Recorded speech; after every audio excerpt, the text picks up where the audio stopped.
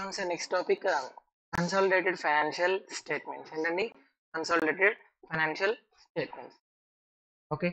So first of all, మరి consolidated financial statements ఏంటి sir? Name లో ఉంది కన్సాలిడేట్ అంటే ఏంటి? కన్సాలిడేట్ అంటే ఏంటి సార్? టోటల్ చేయమని అంతేనా? కంబైన్ చేయమని. ఏంటంట? Financial statements. మరి ఎవరి financial statement? Simple sir. Suppose X limited అనే కంపెనీ ఉంది. X Limited having a 60% holding in a Y Limited. Okay. Here X Limited is known as holding company. Correct? Here Y Limited is known as subsidiary company. Okay. Clear? So here holding company is also known as a parent company. Means a parent company. Okay na. Sir, 60% holding undi ante nothing but ఏమన్నట్టు అక్కడ obviously control. ఏనా control కాదు. Okay. Next X లిమిటెడ్కి ఇంకొక subsidiary ఉంది Z limited. దానిలో కూడా 70% holding ఉంది అనుకుందాం. ఇక్కడ వై లిమిటెడ్ జెడ్ లిమిటెడ్ అనేవి ఏంటి సార్? ఇక్కడ ఏంటండి? సబ్సిడరీస్. అంతేనా? Subsidiary companies. ఎవరికి? ఎక్స్ లిమిటెడ్కి. ఎక్స్ లిమిటెడ్ ఏమంటారు సార్? ఇక్కడ పేరెంట్ కంపెనీ లేదా హోల్డింగ్ కంపెనీ. ఓకేనా? సో ఎప్పుడైతే ఒక ఎంటిటీకి వన్ ఆర్ మోర్ సబ్సిడరీస్ లో కానీ లేదా one or more joint ventures అవ్వచ్చు లేదా అసోసియేట్ కంపెనీస్ అవ్వచ్చు, సో ఇలా దేనిలో అయితే ఇన్వెస్ట్మెంట్ ఉంటుందో సో అప్పుడు ఈ పేరెంట్ కంపెనీ ఏదైతే ఉంటుందో generally consolidated financial statements prepare చేయాల్సి ఉంటుంది. ఇయర్ ఎండింగ్ ఏం చేయాలి సార్?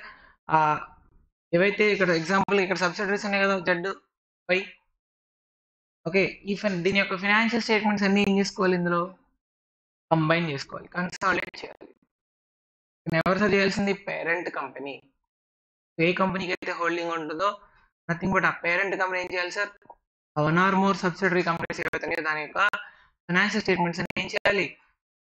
కంబైన్ చేసి కన్సాలిడేటెడ్ ఫైనాన్స్ స్టేట్మెంట్స్ ని ప్రిపేర్ చేయాలి. అంటే ఓవరాల్ గా ఎంత వచ్చింది, ఓవరాల్ గా అసలు అసెట్స్ ఎంత ఉన్నాయి, ఓవరాల్ గా లైబిలిటీస్ ఏంటి, ఓవరాల్ గా ప్రాఫిట్ ఎంత, ఇది ప్రిపేర్ చేయాల్సి ఉంటుంది. ఎవరు sir? Parent company. Clear? So simple sir. దీన్ని ఏమంటారు అంటే గ్రూప్ అంటారు. పేరెంట్ ప్లస్ సబ్సిడరీ అంటే ఏమంటారు సార్? ని గ్రూప్ అంటారు. ఇప్పుడు X limited, why limited, Z limited మూడు కలిపి సార్ ఒక గ్రూప్. గ్రూప్ కన్సిస్ట్ ఆఫ్ ఏంటి sir? Parent and it's subsidiary are subsidiaries. Parent అని ఏం చేస్తుంది sir? It controls one or more entities. So control చేస్తుంది. ఏం చేస్తారు? కంట్రోల్ చేస్తుంది. సబ్సిడరీ కంపెనీ అంటే controlled by some other company, అంతే కదా? ఇక్కడ వై లిమిటెడ్, జెడ్ లిమిటెడ్ ఏంటి sir? Controlled by some other company. ఏంటి సార్ అది? X limited. ఓకేనా? ఇది సింపుల్. మరి ఫైనాన్షియల్ స్టేట్మెంట్స్ అంటున్నాం కదా, అసలు ఫైనాన్షియల్ స్టేట్మెంట్స్ అంటే మీకు ఆబ్వియస్లీ తెలుసు ఏంటని. కాకపోతే ఇక్కడ ఫైనాన్షియల్ స్టేట్మెంట్స్ కూడా 3 టైప్స్ ఉంటాయి sir. Simple: individual financial statements, separate financial statements, consolidated financial statements. 3 types of financial statements. ఓకేనా? Clear sir? చూడండి నెక్స్ట్. జనరల్లీ గ్రూప్ అంటున్నాం కదా, గ్రూప్ అంటే ఏంటి? గ్రూప్ అంటే ఏంటి? నథింగ్ బట్ గ్రూప్ కంపెనీస్ అంటే ఏంటి? Parent and subsidiaries. సో ఈ కేసులో పేరెంట్ కంపెనీ ఏదైతే ఉంటుందో ఏం ప్రిపేర్ చేయాలంట? EFS as well as SFS. అంటే separate finance statements and consolidated finance statements కూడా ప్రిపేర్ చేయాలి. అంటే ఏంటి సార్? మన ఎగ్జాంపుల్ ఎక్స్ లిమిటెడ్ కదా, హోల్డింగ్ కంపెనీ, పేరెంట్ కంపెనీ. అదేం చేయాలి? దానికి సంబంధించి సపరేట్ ఫైనాన్స్ స్టేట్మెంట్స్ ప్రిపేర్ చేసుకోవాలి, సపరేట్ ఇండివిజువల్గా. నథింగ్ బట్ దాని యొక్క ఫైనాన్స్ స్టేట్మెంట్స్ యొక్క ఇన్ఫర్మేషన్. దాంతో పాటు ఏం చేయాలి? సిఎఫ్ఎస్. ఆబ్వియస్లీ సిఎఫ్ఎస్ చేయాలి. CFS combined consolidated finance statements prepare చేయాలి. యాజ్ వెల్ యాజ్ ఏం చేయాలి? సపరేట్ ఫైనాన్షియల్ స్టేట్మెంట్స్ కూడా ప్రిపేర్ చేయాల్సి ఉంటుంది. As per in days 27. ఓకేనా? Clear sir? ఎవరు సార్ ప్రిపేర్ చేయాల్సింది? Parent company. Consolidated finance statements తో పాటు సపరేట్ ఫైనాన్షియల్ స్టేట్మెంట్స్ కూడా ప్రిపేర్ చేయాల్సి ఉంటుంది. Is that clear? ఓకేనా? ఒకవేళ ఇన్వెస్ట్మెంట్ అనేది అసోసియేట్ అయితే ఇన్వెస్ట్మెంట్ ఇన్ అసోసియేట్ అయితే అసోసియేట్ అంటే ఏంటి సార్ జనరల్లీ సిగ్నిఫికెంట్ ఇన్ఫ్లుయెన్స్ అంటాం కదా 20% ఆర్ మోర్ ఎంత హోల్డింగ్ 20% ఆర్ మోర్ ఉంటే ఏంటి సార్ అసోసియేట్ మోర్ దెన్ 50% ఉంటే సబ్సిడరీ తెలుసు కదా ఓకే నెక్స్ట్ జాయింట్ వెంచర్ అవ్వచ్చు అసోసియేట్ లో కానీ జాయింట్ వెంచర్ లో కానీ ఇన్వెస్ట్మెంట్ ఉంటే అసోసియేట్స్ లో కానీ ఇన్వెస్ట్మెంట్ ఇన్ అసోసియేట్స్ కానీ లేదా జాయింట్ వెంచర్ లో కానీ ఏముంటాయి సార్ ఇన్వెస్ట్మెంట్ ఉంటాయి అప్పుడు కూడా సిఎఫ్ఎస్ ప్రిపేర్ చేయాలి by using equity method A method sir అది equity method as per ఇండేస్ 28 sir sir అది ఇండేస్ 28 లో చెప్తారు అది ఈక్విటీ మెథడ్ గురించి ఓకేనా అంటే చూడండి సింపుల్ ఇన్వెస్ట్మెంట్ ఇన్ సబ్సిడరీస్ ఏంటి ఏంటమ్మా కన్సాలిడేట్ సిఎఫ్ఎస్ ప్రిపేర్ చేయాలి యాజ్ పర్ ఇండేస్ 110 సార్ గుర్తుపెట్టుకోండి ఇండేస్ 110 అది ఇన్వెస్ట్మెంట్ ఇన్ అసోసియేట్స్ కానీ జాయింట్ వెంచర్స్ కానీ ఏంటి sir ఇండేస్ 28 by using equity method అదేంటో చూద్దాం ఓకేనా సింపుల్ సార్ సిఎఫ్ఎస్ అయితే ప్రిపేర్ చేయాలి obviously so next company not having any subsidiary associate investment in joint venture ఎటువంటి ఇన్వెస్ట్మెంట్ కనుక లేదు అనుకోండి సో ఆ కంపెనీ ప్రిపేర్ చేసే ఫైనాన్షియల్ స్టేట్మెంట్స్ ఏమంటారు ఇండివిజువల్ ఫైనాన్షియల్ స్టేట్మెంట్స్ అంటారు ఓకేనా సబ్సిడరీస్ ఉన్నప్పుడు ప్రిపేర్ చేసేదాన్ని ఎస్ఎఫ్ఎస్ సిఎఫ్ఎస్ అంటారు అసలు అవి ఏమీ లేవనుకోండి నార్మల్గా ప్రిపేర్ చేసేదాన్ని అంటారు individual financial statements these are the 3 types of financial statement okay ఏం సార్ సింపుల్ అర్థమైందా సో పేరెంట్ కంపెనీ ఏం చేయాలి కన్సాలిడేటెడ్ ఫైనాన్స్ స్టేట్మెంట్స్ ప్రిపేర్ చేయాలి as well as SFS separate finance statements కూడా ప్రిపేర్ చేయాలి అవేమీ లేకపోతే ప్రిపేర్ చేసే ఫైనాన్స్ స్టేట్మెంట్స్ ఏమంటారు ఇండివిజువల్ ఫైనాన్షియల్ స్టేట్మెంట్స్ ఓకేనా అదే అసోసియేట్స్ లో కానీ జాయింట్ వెంచర్ లో కానీ ఇన్వెస్ట్మెంట్ ఉంటాయి అప్పుడు కూడా ఏం చేయాలి సిఎఫ్ఎస్ ప్రిపేర్ చేయాలి but as per ఇండేస్ 28 by using equity method is it clear sir so అదే ఇప్పుడు కన్సల్టేషన్ 2 టైప్స్ అండి ఇక్కడ నథింగ్ బట్ ఇండేస్ 28 ఒకటి ఇండేస్ 110 క్లియర్ సరే చిన్న ఎగ్జాంపుల్ చూద్దాం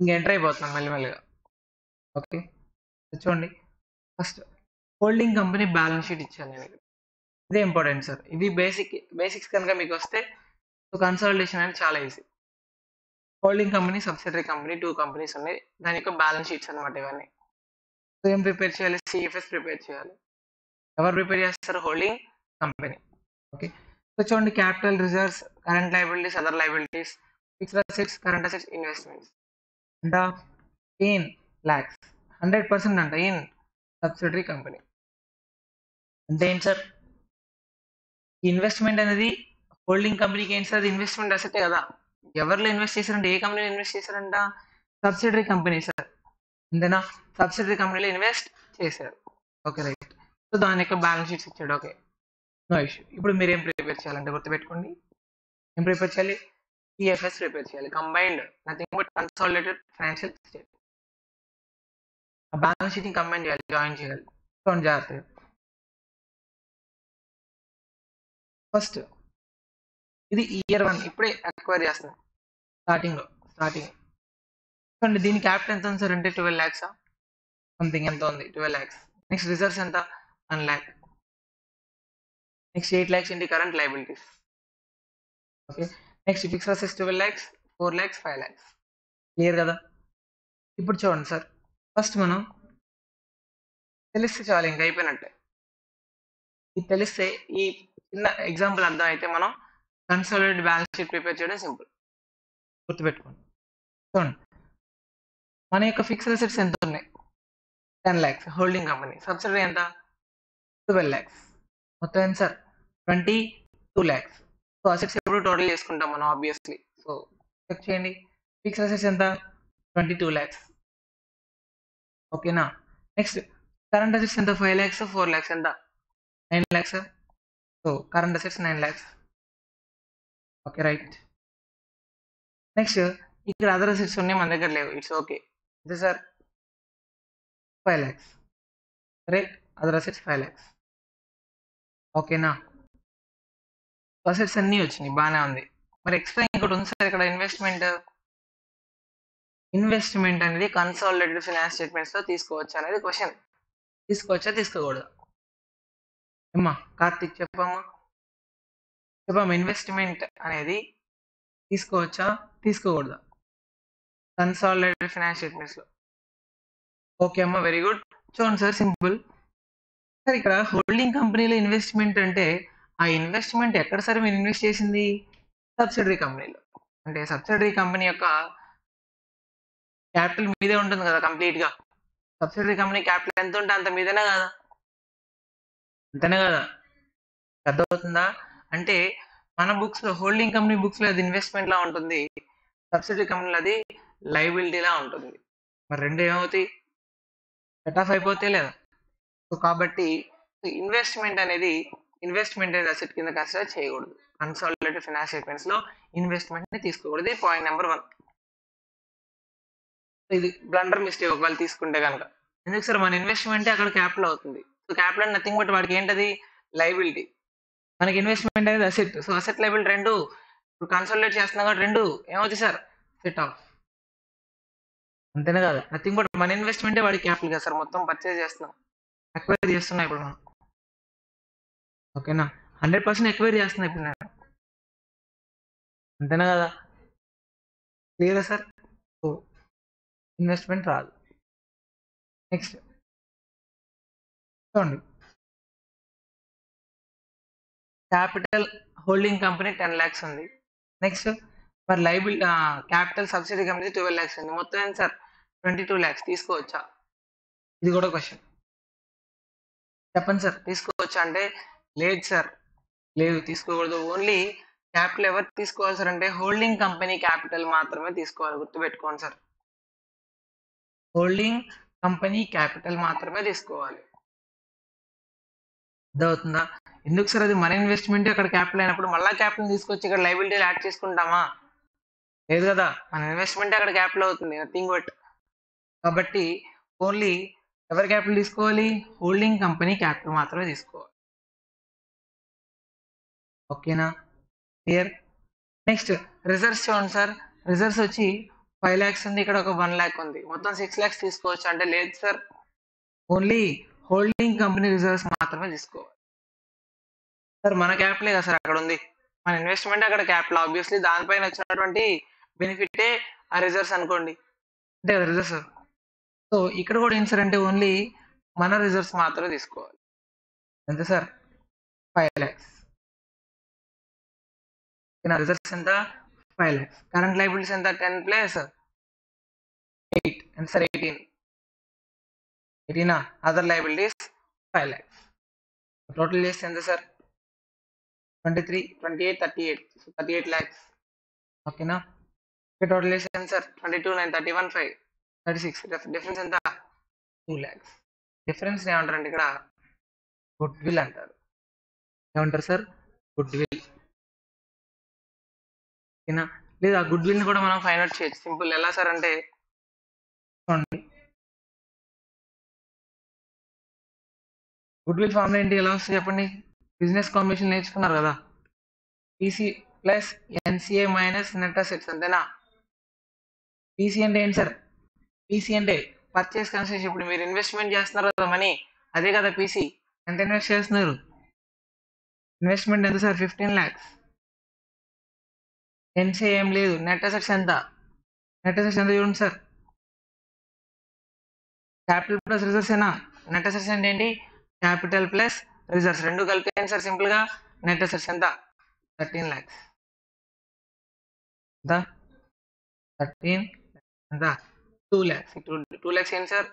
కాస్ట్ వచ్చింది కాబట్టి గుడ్ విల్. ఉందా? సో ఈ 2 lakhs గుడ్ విల్. ఇది సార్ సింపుల్. సో ఇక్కడ మీకు గుర్తుండాల్సిన పాయింట్స్ ఏంటి సార్ అంటే, ఒకటి ఇన్వెస్ట్మెంట్ ని కన్సిడర్ చేయకూడదు. నెక్స్ట్ క్యాపిటల్ ఎవరు తీసుకోవాలి? క్యాపిటల్ కానీ రిజర్వ్స్ కానీ ఎవరు తీసుకోవాలంటే మన హోల్డింగ్ కంపెనీ మాత్రమే తీసుకోవాలి. ఒకవేళ ఇది స్టార్టింగ్ కాబట్టి మరి రిజర్వ్స్ కూడా ఇంక్రీజ్ అయ్యే ఛాన్స్ ఉంది కదా. అక్వైర్ చేసిన తర్వాత ఒకవేళ ప్రాఫిట్స్ ఏమన్నా వస్తాయి, ఓకే. అక్వైర్ చేయకముందు వరకు నో ఇష్యూ సార్. ఈ రోజు ఎక్వైర్ చేస్తున్నారు బిఫోర్ వరకు నో ఇష్యూ. ఒకవేళ ఎక్వైర్ చేసిన తర్వాత ఏమైనా ప్రాఫిట్స్ వస్తాయి, మరి అప్పుడు ఏమవుతాయి, రిజర్వ్స్ అనేవి ఇంక్రీజ్ అయ్యే ఛాన్స్ ఉంటుందా? అంతే కదమ్మా. సబ్సిడరీ కంపెనీకి ఎక్వైర్ చేసిన తర్వాత దానికి ఇంకా ప్రాఫిట్స్ వచ్చినాయి. ఆ ప్రాఫిట్స్ ఎవరు తీసుకోవాలి? ఇప్పుడు మీరు హోల్డింగ్ కంపెనీ తీసుకోవాలి. అంటే హోల్డింగ్ కంపెనీ రిజర్వ్స్ ఏమవుతాయి? ఇంక్రీజ్ అవుతాయా లేదా? అంతే కదా సార్. హోల్డింగ్ కంపెనీకే కదా ఇవ్వాల్సింది వచ్చిన ప్రాఫిట్స్, నథింగ్ బట్ అలాగే కదా. అంటే కాబట్టి పోస్ట్ అక్విజిషన్ ప్రాఫిట్స్ ఏమైనా ఉంటే ఏం చేయాలి? ప్రాఫిట్స్ అయితే యాడ్ చేసుకోవాలి. దేనికి యాడ్ చేసుకోవాలి సార్? హోల్డింగ్ కంపెనీ యొక్క రిజర్వ్స్ కి. గుర్తుపెట్టుకోండి, మన హోల్డింగ్ కంపెనీ రిజర్వ్స్ ఎంతైతే ఉందో తీసుకుంటాం. సపోజ్ 5 lakhs అనుకోండి. ఒకవేళ అక్వైర్ చేసిన తర్వాత పోస్ట్ అక్విజిషన్ ప్రాఫిట్స్ ఏమైనా ఉంటే కనుక వాటిని ఏం చేసుకోవాలి? యాడ్ చేసుకోవాలి. పోస్ట్ అక్విజిషన్ హోల్డింగ్ అంతే కాబట్టి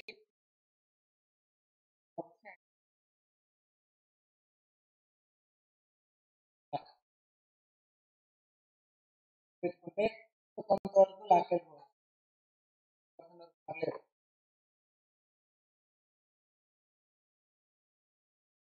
కానీ కరెంట్ కానీ కరెంట్ కరెంట్ చేస్తాం.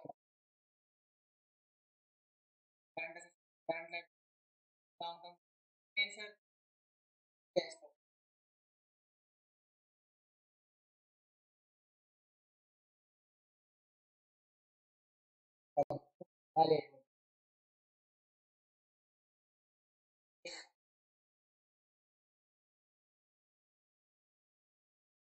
దగ్గర ఒకవేళ ఏమైనా profits ఉంటే చేద్దాం.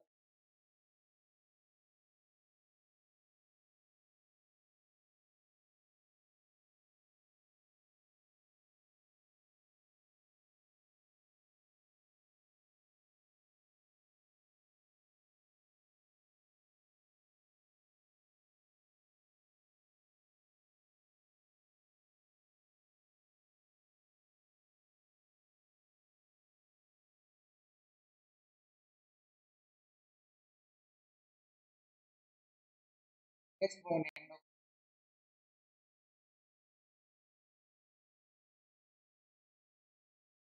example.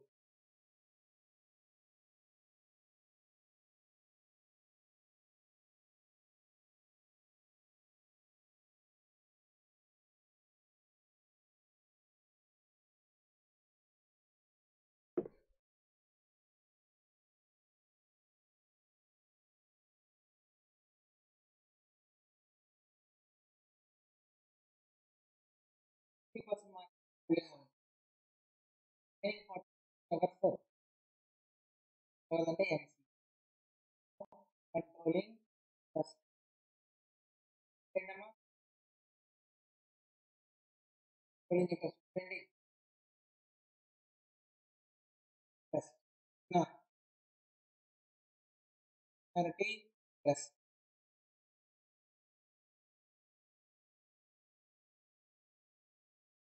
చూడండి, ఒకవేళ 60% హోల్డింగ్ అయితే కనుక మరి రిమైనింగ్ 40% ఎవరు ఉంటుంది? NCI, non controlling interest are minority interest. Okay, మరి ఈ కేసులో 60% హోల్డింగ్ అంటున్నాం కదా. ఓకే, 60% హోల్డింగ్ అన్నా కూడా మరి కన్సాలిడేటెడ్ ఫైనాన్స్ స్టేట్మెంట్స్ ఎలా ప్రిపేర్ చేయాలి? చూడండి, సింపుల్ సార్. ఏమైనా చేంజెస్ ఉంటాయి అంటే లేదు సార్, కంప్లీట్లీ ఇంతే. ఇంకా కాకపోతే ఇక్కడ అడిషనల్గా మనకి ఏం యాడ్ అవుతుందంటే ఇక్కడ ఏం యాడ్ అవుతుంది sir? NCI, non controlling interest. 40% holding ఉంది కదా, ఉన్నా కదా? 40% హోల్డింగ్ ఉందా లేదా? 40% హోల్డింగ్ ఏం యాడ్ అవుతుంది? NCA అనేది యాడ్ అవుతుంది. NCA అనేది ఎక్కడ వస్తుంది సార్? అంటే nothing but liabilities sir. NCA ఏంటి సార్? అది లైబిలిటీస్. ఓకే, NCA ఎంత వస్తే అంత తీసుకోవాలి. సో NCA ఎంత ఎలా తెలుసు చెప్పండి? ఇన్వెస్ట్మెంట్ ఎంత? 15 lakhs. ఇన్వెస్ట్మెంట్ ఎంత? 15 lakhs. 60% హోల్డింగ్ అంతేనా? Total investment 15 lakhs. Okay, 60% holding అంతేనా? సో 40% ఎంత మనం ఫైండ్ అవుట్ చేస్తాం. సో ఎలా క్యాలిక్యులేట్ చేయాలి ఏంటనేది ఎవ్రీథింగ్ చూద్దాము. ఓకేనా.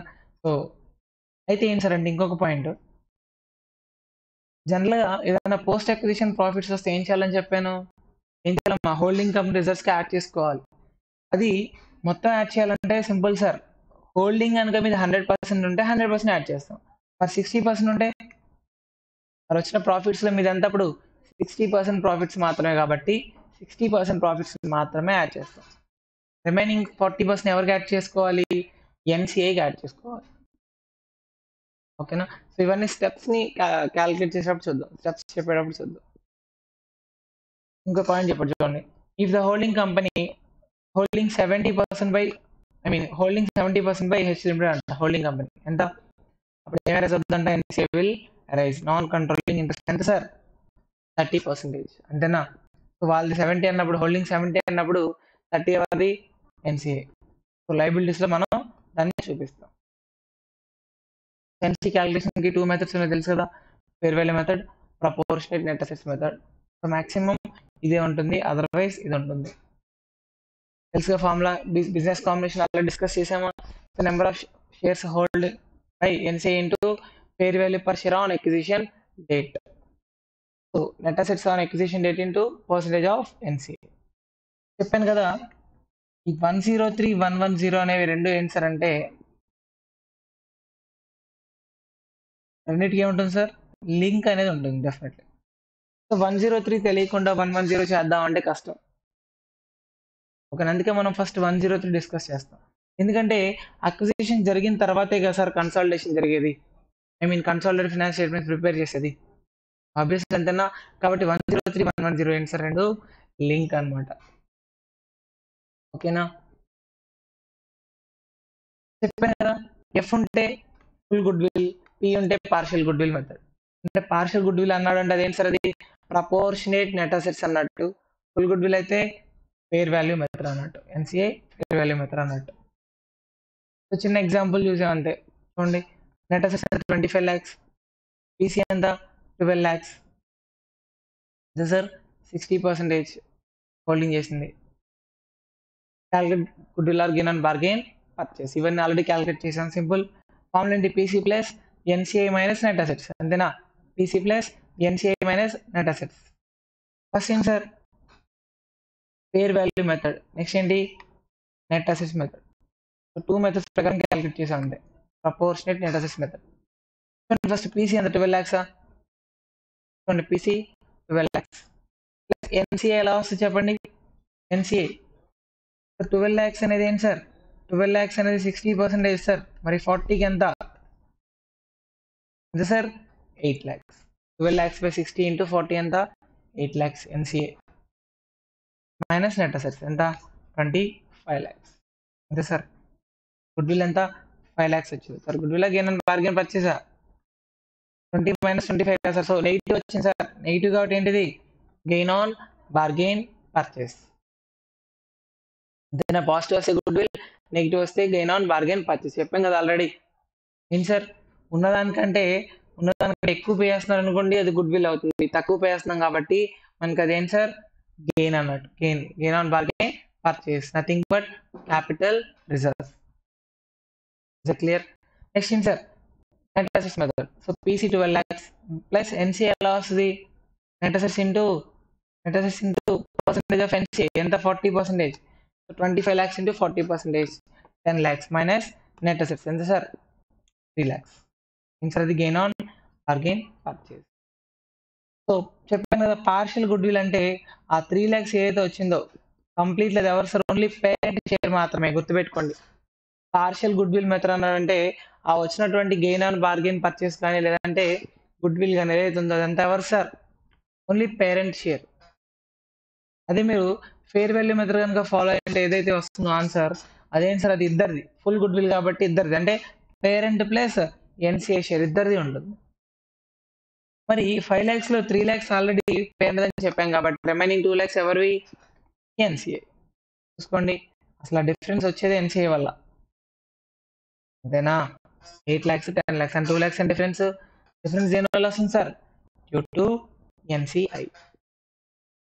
ఇది ఆల్రెడీ మీకు తెలుసు. ఓకేనా, క్లియర్ సార్. చూడండి ఇంకా నెక్స్ట్. ఓకే, ఇది మెయిన్గా. దీన్ని బేస్ చేసుకుని మనం ఇంకా స్టెప్స్ ఉన్నాయి, అవి కూడా డిస్కస్ చేసిన తర్వాత ప్రాబ్లమ్స్ చేస్తాం. ఓకేనా, క్లియర్? సరే, చిన్న టాపిక్ ఇంకోటి ఉంది అక్కడ, లాస్ ఆఫ్ అ కంట్రోల్. ఏం sir? Loss of a control. Suppose ఇక్కడ a limited holding 100% in be limited, అంతేనా? అయితే ఏంటి సార్ అంటే ఇప్పుడు ఇందులో 60% వేరే కంపెనీకి సేల్ చేస్తుంది. 60% సేల్ చేస్తున్నప్పుడు మరి ఇంకా కంట్రోల్ ఉంటుందా దానిపైన? మీకు ఏ లిమిటెడ్ కంట్రోల్ ఉంటుందా సార్? ఉండదు కదా. ఎంత ఉంటుంది? 40% ఉంటుంది, అంతేనా? సో మరి కంట్రోల్ ఉన్నట్ట? లేదు కదా సార్. అంటే లాస్ ఆఫ్ కంట్రోల్ కదా. మరి కంట్రోల్ లూజ్ అయినప్పుడు అకౌంటింగ్ ఎలా చేయాలి, ఏం చేయాలి sir? Sir steps. First step number 1, de-recognize assets and liabilities goodwill at carrying amount on the date of loss of control. ఏ రోజైతే మీకు కంట్రోల్ అనేది లూజ్ అవుతారో ఆ రోజు ఏం చేయాలి సార్? డీరికగ్నైజ్ చేయాలి. డీరికగ్నైజ్ చేయడం అంటే ఏంటి sir? Eliminated from the balance sheet. Assets and liabilities అన్ని తగ్గించేసేయాలి. ఒకవేళ డెబిట్ ఉంటే క్రెడిట్ చేయాలి, క్రెడిట్ ఉంటే డెబిట్ చేయాలి ఎంట్రీ ప్రకారం అయితే. So next, recognise the fair value of consideration received and remaining investment at the fair value. ఒకవేళ మీరు కన్సిడరేషన్ ఏదైనా రిసీవ్ చేసుకున్నారనుకోండి, దాన్ని రికగ్నైజ్ చేయాలి. మనీ రిసీవ్ చేసుకున్నట్టు అండ్ రిమైనింగ్ ఇన్వెస్ట్మెంట్ కూడా ఫెయిర్ వాల్యూ దగ్గర మెజర్ చేయాలంట.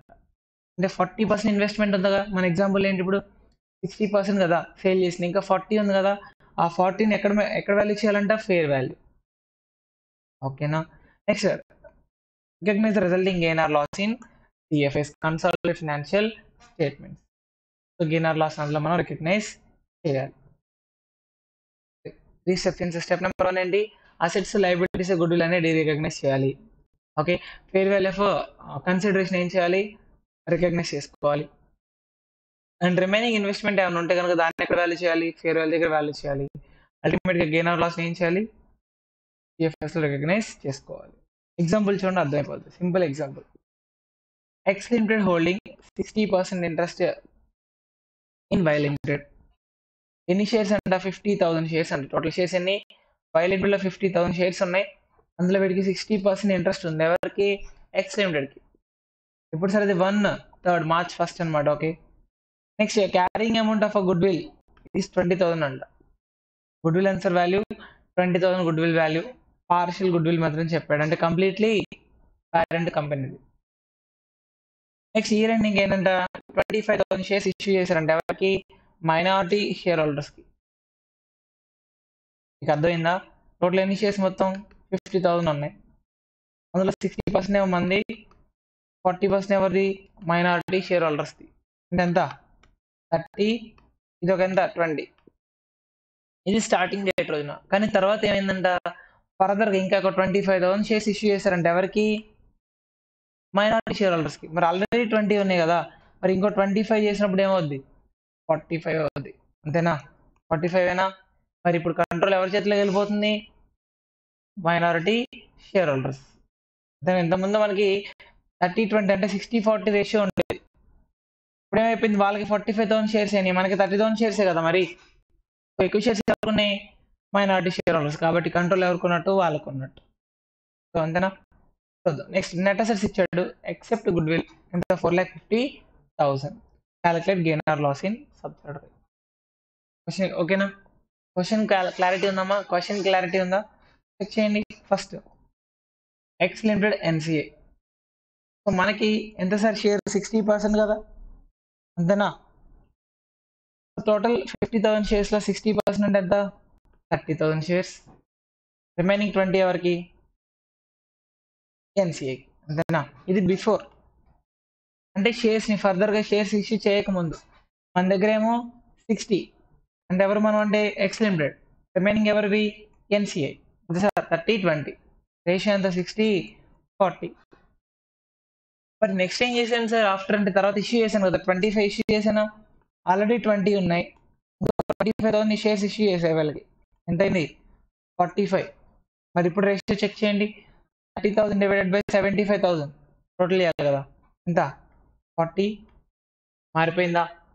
ఇంతకుముందు మనకి 60% హోల్డింగ్ ఉండేది, ఇప్పుడేమో వాళ్ళకి 60% హోల్డింగ్ ఉంటుంది. మన కంట్రోల్ ఏమైంది? లూజ్ అయ్యాం. కంట్రోల్ లూజ్ అయ్యాం లేదా? 50, 75 టోటల్ చేస్తే అంతేనా?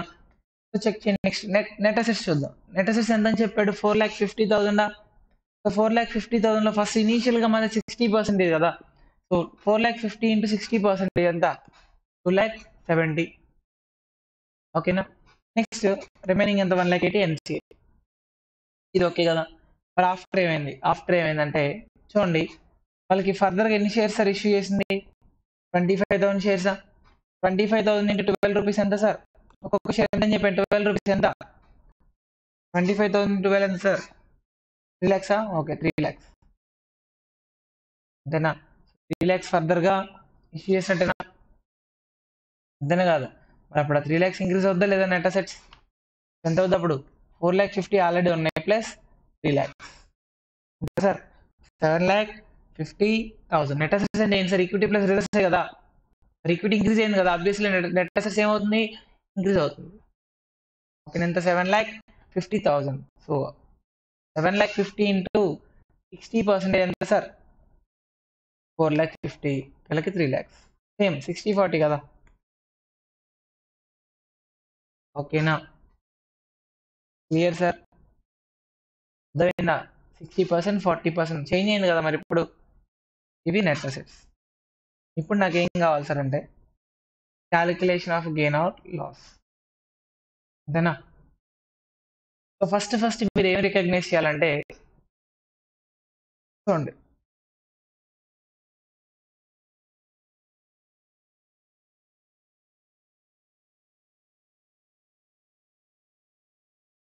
మీ దగ్గర ఇన్వెస్ట్మెంట్ కొంత రిటైన్ చేసుకున్నారు కదా, ఎంత? 40%. అంతేనా? సో చూడండి,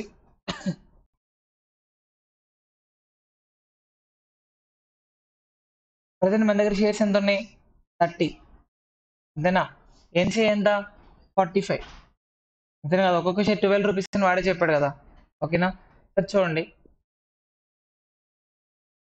ఎన్సీఏని సరే నెట్ అసెట్స్ ఏం చేయాలి? మనం డీ రికగ్నైజ్ చేసుకోవాలి. ఆబ్వియస్లీ చెప్పాం కదా. స్టెప్ నెంబర్ 1 ఏంటి? అసెట్స్, లయబిలిటీస్, గుడ్ విల్ అన్ని ఏం చేయాలి? డీ రికగ్నైజ్ చేయాలి, తగ్గించేయాలి. సో అందుకే నెట్ అసెట్స్ ఎంత? 4,50,000. గుడ్ విల్ కూడా తగ్గించేసాం కదా. ఎంత? గుడ్ విల్ ఎంత? 20,000. ఈ 4,50,000 ఇది ఇంక్లూడ్ అయ్యలేదు కదా సార్, అందుకే ఏం చేయాలి? రెండు మనం తగ్గించేసాం. ఓకేనా? So next fair value of 40% interest retained ఎంత సార్? 40% ఇంట్రెస్ట్. చూడండి, పెట్టుకోండి సార్ ఒకసారి. ఇంక్లూడింగ్ ఎన్సీఏ కూడా మనం ఏం చేస్తాం అంటే డీ రికగ్నైజ్ చేస్తాం. చూడండి ఒకసారి.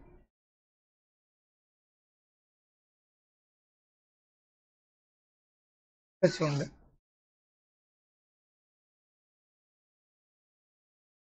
సార్, ఇక్కడ చిన్న మిస్టేక్ జరిగింది. ఇక్కడ 12 into 30,000 ఎంత? 3,60,000 కదమ్మా. ఓకేనా? చూడండి, ఇక్కడ స్టార్టింగ్ లో మనం దీనిలో చెప్పుకున్నాం. ఒకసారి చెక్ చేయండి ఏం డీ రికగ్నైజ్ చేయాలి. ఒకసారి చూడండి. D recognise assets and liabilities goodwill at carrying amount on the date of loss of control. Okay, recognize fair value of a consideration received and remaining investment at a fair value. Sir remaining investment ఎక్కడ ఉందా? Fair value దగ్గర. Okay, ఇక్కడ D recognise దగ్గర మనం ఇంకో point add చేయండి, NCA. NCA already ఉంటే ఏంటి? ఇంతకుముందు వాళ్ళు ఎన్సీఏ కింద ఉండేవాళ్ళు, తర్వాత ఏమైతుంది? మనం ఎన్సీఏ అయిపోతాం, అంతే కదా. సో కాబట్టి ఏం చేయాలంటే ఎన్సీఏని కూడా ఏం చేయాలి?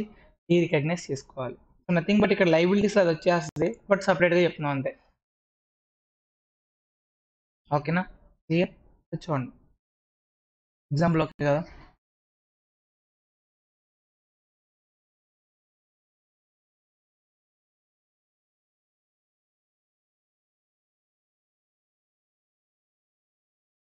చూడండి, మన క్వశ్చన్లో నెట్ అసెట్స్ ఎంత? 4,50,000. అంతేనా?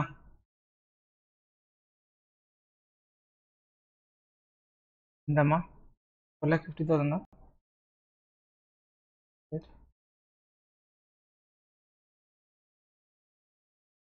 Okay right. Next good will ఎంత? 20,000. ఇవి అసెట్స్ కాబట్టి మనం డీరికగ్నైజ్ అంటే ఏం చేస్తాం అంటే ఇక్కడ మనం మైనస్ చేస్తాం. మరి లైబిలిటీస్ ఏం చేయాలి? లైబిలిటీస్ని కూడా మైనస్ చేయాలా? ఇప్పుడు డీరికగ్నైజ్ చేయడం అంటే ఏంటి సార్? ఎలిమినేట్ చేయడం అని చెప్పాను. ఒక అసెట్ని ఎలిమినేట్ చేయాలి కాబట్టి ఇక్కడ నేను మైనస్ చేస్తున్నా, బాగానే ఉంది. మరి లైబిలిటీ ఆల్రెడీ క్రెడిట్ బ్యాలెన్స్ కదా, సో దాన్ని డీరికగ్నైజ్ చేయడం జనరల్గా ఏం చేస్తాం, మనం డెబిట్ చేస్తాం. అంతేనా కదా? Simple sir. చూడండి, ఇంట్రెస్ట్ అర్థమైపోద్ది. నెట్ అసెట్స్ తగ్గించాలి కాబట్టి 2 నెట్ అసెట్స్. గుడ్ విల్ తగ్గించాలి కాబట్టి అసెట్ కాబట్టి 2 గుడ్ విల్. మరి ఎన్సీఏ ఏం చేస్తుంది? తగ్గించాలంటే డెబిట్ చేస్తాం కదా, సో ఎన్సీఏ డెబిట్. మరి ఇన్వెస్ట్మెంట్ అనేది అసెట్ కాబట్టి so investment debit. Remaining investment అసెటే కదా, సింపుల్ సార్. నెట్ అసెట్స్ ఎంత? 4,50,000. గుడ్ విల్ ఎంత? 20,000. ఎన్సీఏ ఎంత? 1,80,000. ఇన్వెస్ట్మెంట్ ఎంత సార్ కొత్తగా వచ్చింది? 3 lakhs. 30,000 into 12 rupees, 3,60,000. అంతేనా? చెక్ చేయండి, డిఫరెన్స్ చెక్ చేయండి. 3,60,000 ప్లస్ 1,80,000, 5,40,000 మైనస్ 4,50,000 మైనస్ 20,000 ఎంత sir? 70,000 to gain on disposal. ఎంత సార్? 70,000. ఇది మనం కనుక్కోవాల్సిన సింపుల్. ఎంట్రీ పరంగా అయితే ఇంకా సింపుల్గా ఉంటుంది, అంతేనా కదా? అసెట్స్ని డీరికగ్నైజ్ చేయాలంటే ఏం చేయాలి? క్రెడిట్ చేసుకోవాలి అసెట్స్ని. ఓకే, గుడ్ విల్ కూడా ఏం చేయాలి? క్రెడిట్ చేయాలి.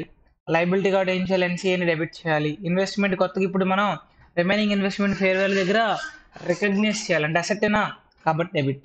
3,60,000, 30,000 into 12 rupees. డిఫరెన్స్ ఏమవుతుంది సార్? Gain or loss. ఇది సింపుల్. సో ఎంట్రీ నోట్ చేసుకోండి, ఈ ఎంట్రీ నోట్ చేసుకోండి అమ్మా, ఇంకా సింపుల్గా ఉంటుంది. Loss of control. ఓకేనా? Clear sir? చిన్న టాపిక్ అంతే. Next change in NCA. ఇదేం సార్ అంటారా? Simple. A limited, be limited 70% holding ఉంది. ఇప్పుడు ఏం చేస్తున్నాడు? అందులో ఒక 10% మాత్రం సేల్ చేస్తున్నాం.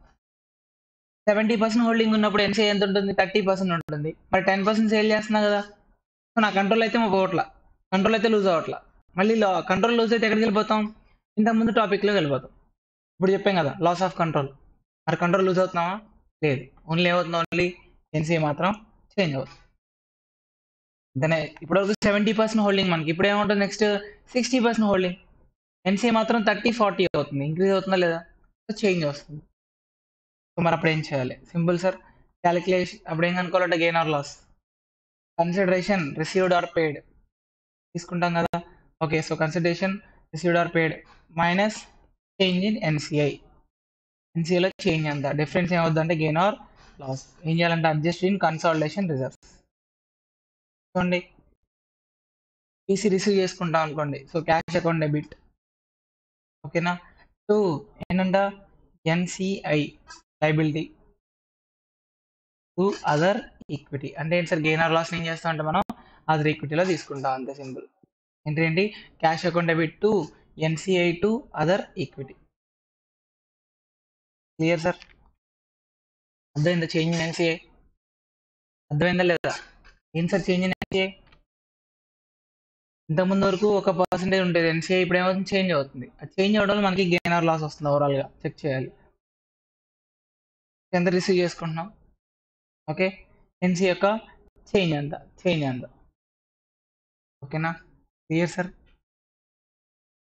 ఫర్ ఎగ్జాంపుల్ చూద్దామా? చూడండి, ఎగ్జాంపుల్ చూడండి ఒకటి, మళ్ళీ డౌట్ వస్తుంది తర్వాత.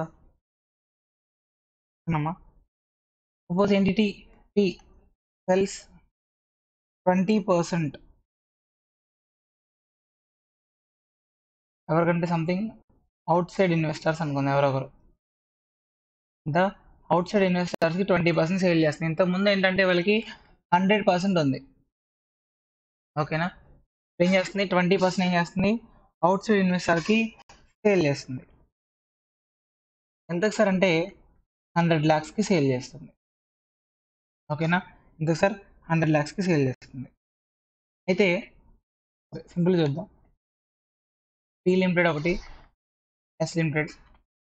ఎస్ లిమిటెడ్ 100% హోల్డింగ్ ఉంది. ఇప్పుడు ఏం చేస్తుందంటే 20% సేల్ చేస్తుంది. ఎంతకి? 100 lakhsకి. మరి ఎస్ లిమిటెడ్ యొక్క నెట్ అసెట్స్ ఎంత ఉన్నాయి సార్ అంటే 300 lakhs, ఇంక్లూడింగ్ గుడ్ విల్. ఇందులో గుడ్ విల్ కూడా ఉంది. ఎంత అంటే 55 lakhs. ఓకేనా, క్లియర్ సార్. ఇప్పుడు మనల్ని ఏమడిగాడంటే pass journal entries. Answer question ఏంటంట, ఎగ్జాంపుల్ నోట్ చేసుకుని కావాలంటే పాస్ జర్నల్ ఎంట్రీస్. ఓకేనా, క్లియర్ సార్.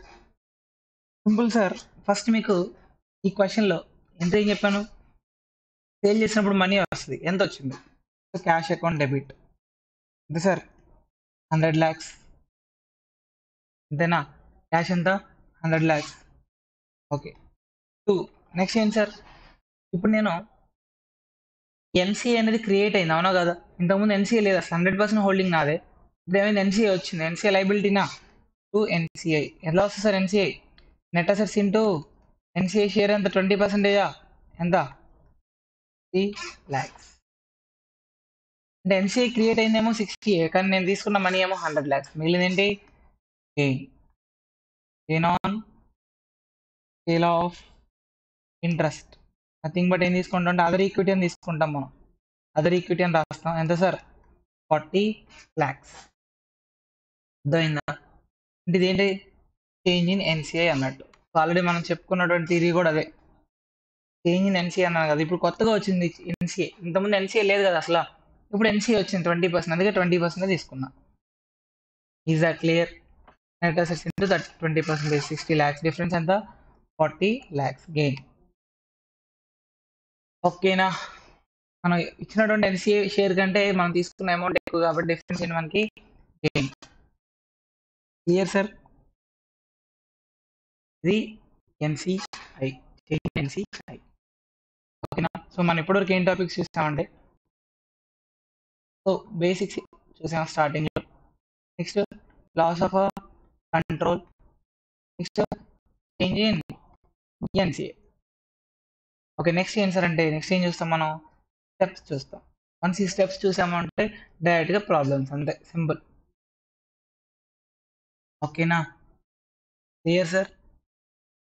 అది నెక్స్ట్ మనం పార్ట్ 2లో చూద్దాం. ఏంటది? పార్ట్ 2. ఓకే, వెంటనే పెట్టేస్తా.